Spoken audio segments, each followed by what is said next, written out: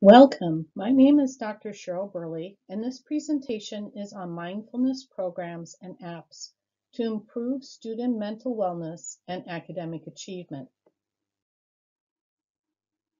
The topics that will be covered during this presentation include stressors on learning, mindfulness programs, community program collaboration, outcomes, and next steps. The role of mindfulness programs within schools has been limited due to the lack of funding and support from the community. Stigma exists within many cultures that mental health awareness and mindfulness programs are not crucial to student learning and academic achievement.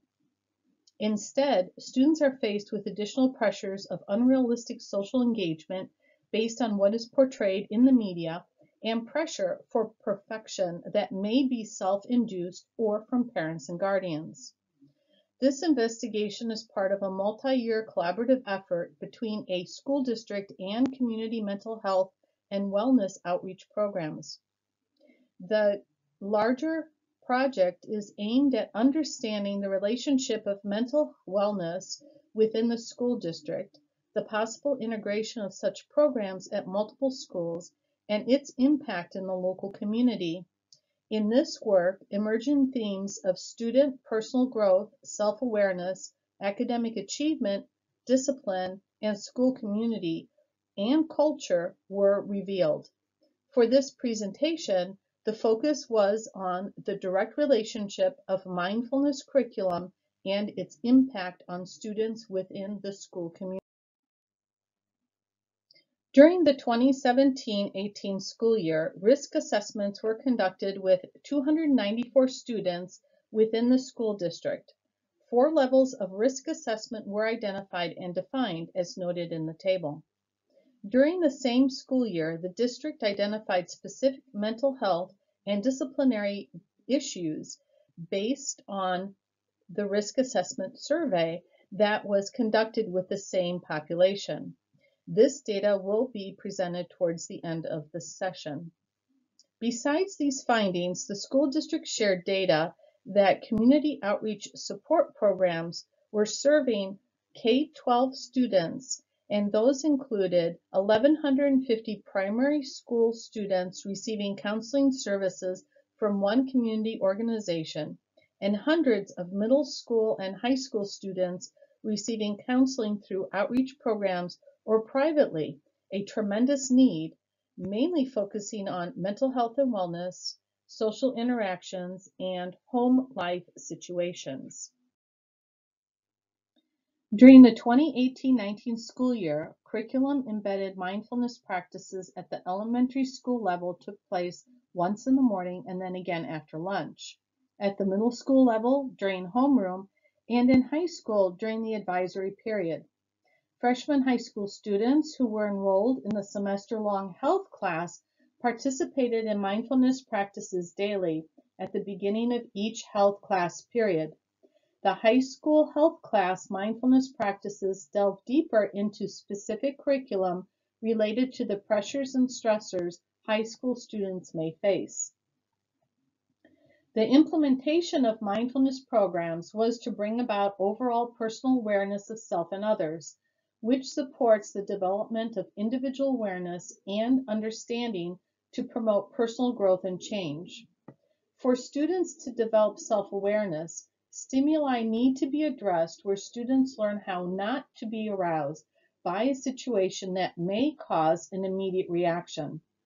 External stimuli and stressors may affect academic performance, self-esteem, mood, concentration, and behavior. When students are able to remove themselves from stimuli, mindfulness thought practices might be employed to assist in how to properly react to a situation. For students to understand stimuli and maintain purposeful inner self-attention, the process must be continuously modeled and taught within the classroom. Transformative experience is a type of learning that students can apply once they have been exposed to the mindfulness programs and curriculum within the classroom and practice daily. Within the mindfulness practice, this transformative experience model develops upon the active use, expansion of perception, and experiential value. The process of transformative experience is in the continuous engagement of the experience to improve students' self-awareness and learning, which increases through self-confidence. Through community outreach program coordinators, social workers, and school psychologists, district teachers participated in a mindfulness practice boot camp during the week prior to the start of the 2018-19 school year. District personnel and outreach program coordinators worked collaboratively through the process, which allowed teachers to gain a thorough understanding of how to begin employing mindfulness practices within the classroom daily and maintain those practices throughout the school year. Monthly, the community outreach program personnel met with school staff during professional development meetings to provide extended program support. The same group of coordinators who ran the boot camp conducted outreach educational workshops with parents and guardians within the school community. During focus group discussions at the end of the 2018-19 school year, staff and community outreach program coordinators who worked at each of the schools noted an acceptance of mindfulness programs within each school served. Both teachers and school administrators had observed during the school year more acceptance of students and a kinder environment, and the halls seemed to be filled with positive and supportive conversations. Some schools saw more integration, interaction, and engagement of student groups instead of small factions of students standing independently in the halls or common areas before school, during lunch, or after school, as in the previous school year. Initially, some teachers were skeptical of the program and the positive effects mindfulness could have within the classroom. This initial skepticism was based on not fully understanding the mindfulness practices and how to introduce the concepts and curriculum within the classroom.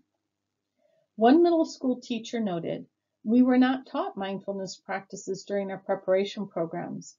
Not having a full understanding of the pedagogy and how to get students to buy into was more of a difficult hurdle for me to overcome than for my students." An elementary school teacher shared that her students found daily mindfulness practices as a means to gain confidence and to see that they can succeed in the classroom. Many of the students' parents and guardians from cultures who stress academic achievement, perfection, and excellence had remarked that their children were happier and more engaged at home. The parents and guardians learned the importance of accepting their children for their individual gifts, thus reducing the pressure on their children to overload on honors and advanced placement classes, sports, and volunteerism to bolster their college resume for a few select colleges and majors. The community outreach program coordinators not only saw a change in each of the school communities, but also reported a dramatic decrease in the number of students who were seeking services at the respective facilities.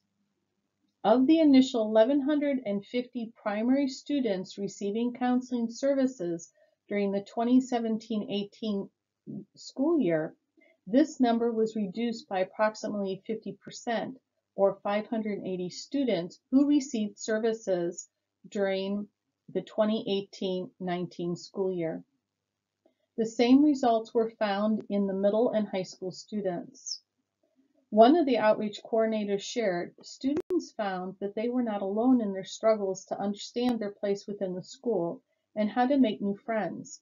Students commented that they were not aware that there were a lot more people out there who were just like them, just trying to fit in. Another outreach coordinator found, middle and high school students struggle with the pressures of both social media and peer pressure while trying to balance academics, parent expectations, and home life situations. Programs such as this can let them know that we are here to listen and support them, and that others in their school are going through the same thing.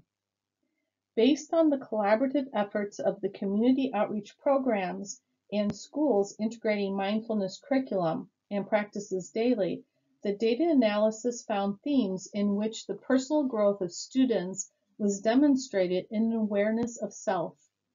A number of teachers discussed experiencing a greater understanding of the importance of mindfulness practices when developing positive student-teacher relationships with students and professional relationships with members of the school community. Teachers, administrators, and school psychologists are better able to establish and maintain supportive relationships with students within the school upon mindfulness practices training and continuously daily engagement in such practices, thus reducing stress and improving overall health and well-being of all members of the school community. In addition to the embedded mindfulness practices curriculum, apps used varied based on school level and age of students. All of the apps that were selected were at no cost to the user or school. Students were able to use the apps at teacher-designated times in the classroom. For example, high school teachers would use the My Life app, and middle school teachers Stop, Breathe, and Think Kids app with their students before assessments, such as tests and presentations. Elementary teachers also use Stop, Breathe, and Think Kids app to begin each day upon the return from recess or lunch, and then at the end of the day as a time for reflection before going home. One middle school used trust circles, where students could share specific times during the day how they were feeling by selecting an icon and then writing a short description of the feelings. Several schools use Smiling Minds app. Regardless of the app, teachers, administrators, and community outreach coordinators encouraged parents to support their students' use of the app, especially during the weekend or on days in which school was not in session. After 1 year of employing mindfulness programs and practices, the same 294 students who were given the initial risk assessment took the same assessment at the end of the 2018-19 school year. The findings for each of the categories are shown in their respective tables. While each of the schools and outreach programs had hoped for a focus and awareness on the importance of mental health and wellness, the findings showed a reduction in disciplinary actions and an increase in the number of students who were at low or no risk. The data demonstrated the continuous use of mindfulness programs resulted in a 10% increase in the number of students who were not at risk and an overall a 20% reduction of moderate to high risk factors demonstrated and reported. School administrators were pleased to see, with the introduction and continuous practice of mindfulness programs, a reduction in the number of disciplinary issues and absenteeism at their respective school sites. Both school site administrators and school psychologists noted the significance in the reduction of 5150 and home hospital cases due to the use of mindfulness programs within each of the schools.